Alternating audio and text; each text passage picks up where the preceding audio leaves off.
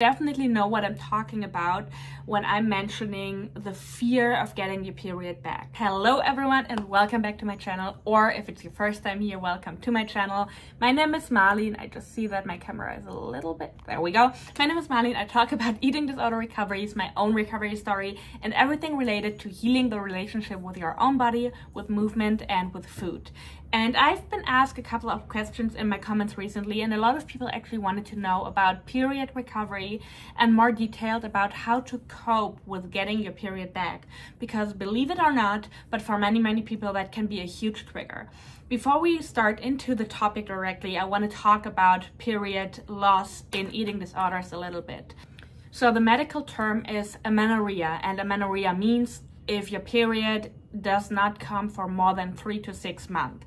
And this often is the case in people with eating disorders. And against public relief, it doesn't mean that you have a super low BMI. We all know I don't like the BMI, but unfortunately it still gets measured by it. But actually many people in a quote-unquote healthy BMI range lose their period already. And this can mean that their body set point is actually higher, so that they need to be at a little higher weight in order to have healthy bodily functions, including having their period. But it can also mean that they over-exercise, which means a lot of stress for your body, that they just don't eat enough food overall, or that they don't eat the right foods and don't get all the nutrition. So there can be a lot of different reasons for this. Also, thinking about your body weight, your physical appearance, how much to eat or what not to eat, and so on, can also cause a lot of stress. So believe it or not, but thinking about these things alone can be so stressful that your body actually loses the period. So what is the problem with losing your period? And I know everyone who menstruates or once menstruated in their life knows that it can be painful, it can be annoying. You know, a lot of people actually don't enjoy being on their period, but it is a very important bodily function for healthy women. So regardless of if you want to have children or not, having your period is actually a healthy bodily function. And losing your period can lead to infertility. Even if you get your period back, it can still mean that you have trouble having children in the future, and can also lead to bone loss, so to osteoporosis or osteopenia. It can have an impact on your body temperature, so a lot of people who also struggle with eating and lose their period actually are cold all the time. It can actually be very hard on your heart, so it can lead to cardiovascular problems. It can lead to changes in your blood pressure. It can lead to a lot of hair loss. It can lead to heavily headaches, and it can also lead to changes in your vision. So let me just tell you about my experience. I actually always was comparatively skinny growing up. I always ate enough. I got my period relatively late, and I had my period for maybe 1.5 years before I developed an eating disorder. Back then, I was also on a gestagen pill because I wasn't allowed to take estrogen, which also suppresses your period. But once I got off the pill, I never got my period back until 2 years ago, when I actually finally started eating again. So for over 10 years, I didn't have my period, which is not healthy at all. I was constantly cold. I lost a bunch of hair. My bone density at the age of 19 was the one from a 70-year-old person. So I remember I had my eating disorder for like 2 years. I was heavily underweight for 1.5 years when I did the checkup, and my bone density was extremely low. I had 30% bone density as a 19-year-old, which is definitely not normal. And I can only be super grateful and super lucky that never ever anything happened to my bones, that I never broke a bone, because this is extremely dangerous.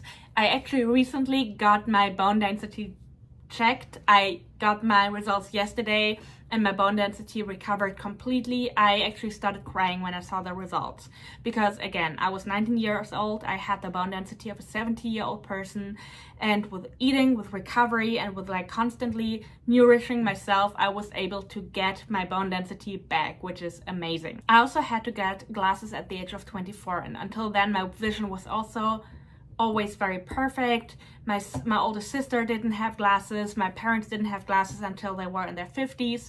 So it actually didn't run in my family. And I was the only person to get glasses so young.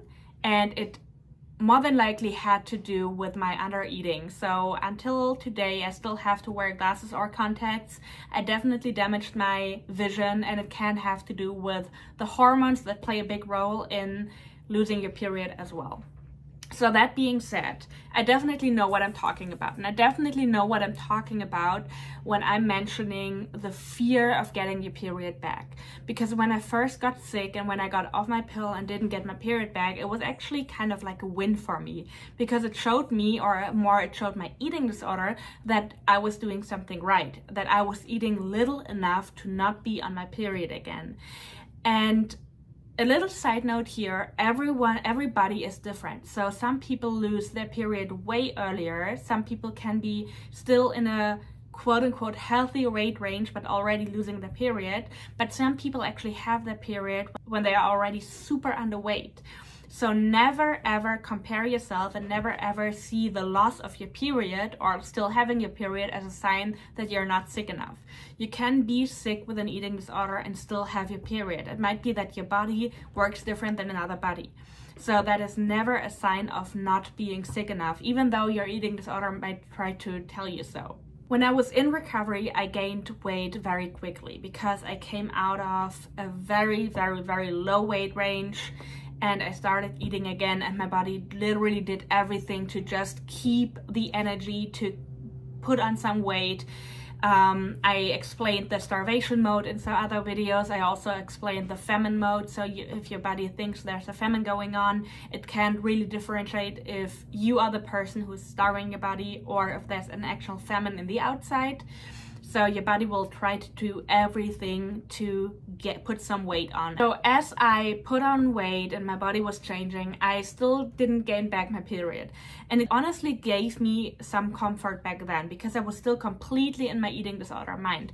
Because we all know our brain takes way longer to actually go to another state than our body does. So just because somebody puts on weight and looks better, quote unquote better or healthier, doesn't mean they are. And that doesn't mean the brain changed already. So as I was putting on weight, I was still in this very disordered mindset. So not having my period actually gave me some rest and some relaxation because I was like, well, apparently I'm still sick. But once I got my period back, I lost that anchor. And it kind of felt like, oh, now I have my period back, so now everything from my disease, everything from my eating disorder is gone. Which, of course, was not the case. I struggled so much longer mentally than I did struggle physically, which can be very hard to accept. But when I actually got my period back, there was a small part in me that was a little bit proud and that didn't panic. And I would have never expected that because I always thought, okay, once I get my period back, it's over with. I'm just gonna relapse. I'm gonna, I had the worst case scenarios in my head, but there was a part of me that was actually proud of it. And I was like, wow, it's been, I think at this point it had been like 10 or 11 years that I didn't have my period and I got it back. And it was like such a weird feeling to be in the state where my body finally has enough energy to get the period back. And it definitely took some while until it was like regularly and, until some other issues were resolved. And up to this day, I still struggle with hormonal imbalances. I still have to take a lot of supplements and have to take good care of my body so that my hormones can actually be in balance.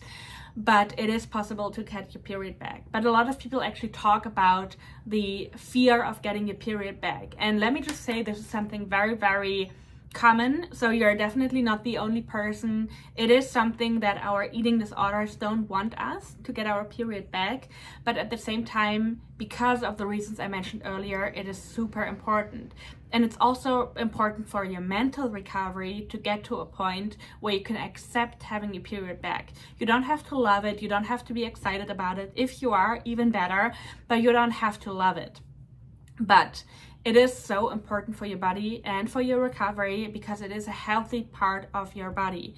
So once you get it back, you will eventually have to come to a point where you accept having a period again, because again, it is part of a healthy woman's body. A few things that actually helped me to accept my period were to embrace the change. And I know it can sound very cheesy and it definitely is easier said than done, but embracing the change can mean to talk to other people about it, to like slowly trying to understand your body again, to understanding that every few weeks your body will need more rest, even more food, that you are a woman that menstruates and that there's nothing wrong with it. On a spiritual level, menstruation is actually the cleaning of the body. And actually not just on a spiritual level, because that's basically what it is there for, right?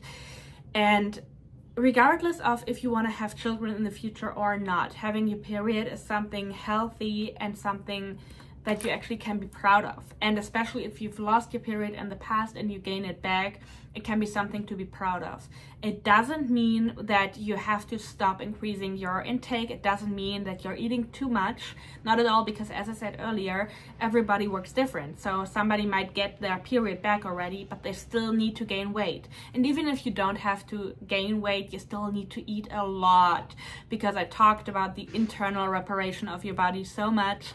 Even if your weight is already at a quote-unquote healthy point, or even if you overshot your initial weight, you still have to eat a lot. And getting your period back is only one of a billion things that needs healing.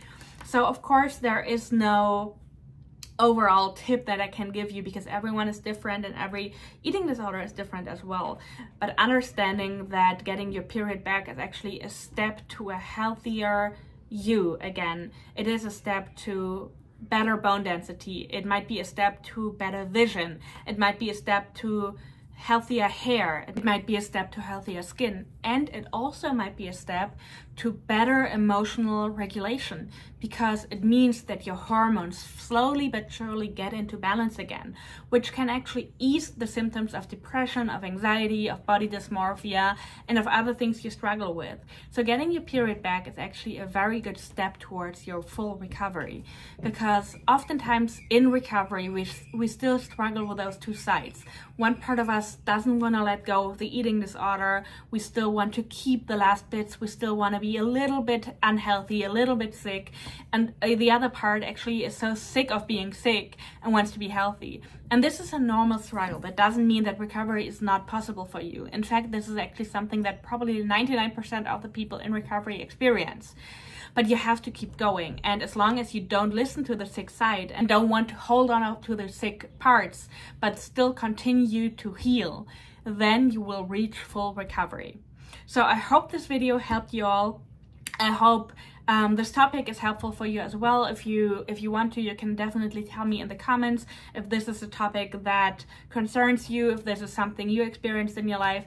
And as always, let me know if you have any other topics you want me to talk about, if you have any questions about my personal recovery, about recovery overall, something you currently struggle with. And I will see you guys in the next one.